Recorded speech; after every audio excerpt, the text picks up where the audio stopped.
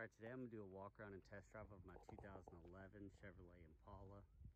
It's got a clean history report with 0 accidents on it. It's got under 100,000 miles. I think it's 92, but I'll get the exact amount in just a second. Good, clean car, seems to run good, and seems like it was really well taken care of. Show the inside, and then we'll just take it for a quick spin. Clean seats, floorboards. Power windows, power door locks. All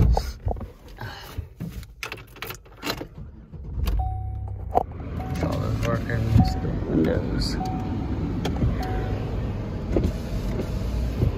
And let's see here.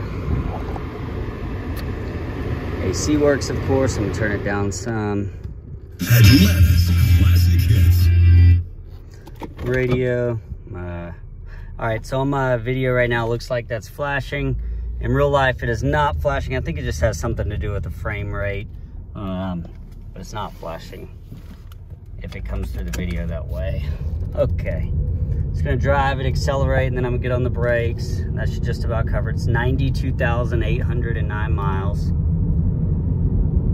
No check engine lights, nothing like that.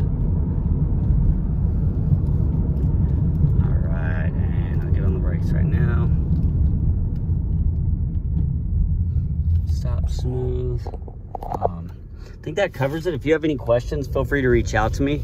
Keep in mind, we don't have any dealership or documentation fees, just the price of the vehicle. And if you're a Georgia resident, we are legally required to charge taxes.